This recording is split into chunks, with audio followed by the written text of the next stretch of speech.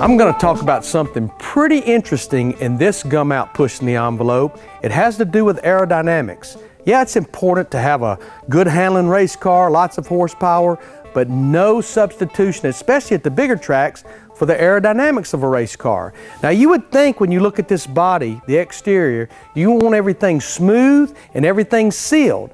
That's not necessarily the case.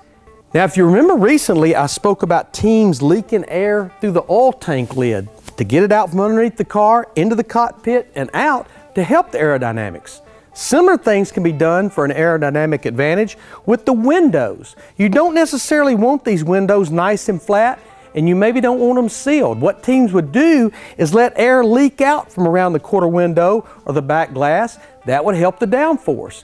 Also, you can do something as far as the way it matches the body to help the aerodynamics. You look at this quarter window. If you could take the back of it and just move it out a little bit, it will direct air off that rear spoiler, help the straightaway speed at tracks like Daytona and Talladega. At other tracks where you're trying to get air on that rear spoiler, you may inset it a little bit. That helps the downforce as well. So there's a lot of things just with these windows that can help aerodynamics. As I've told you time and time again, this is just between you and me.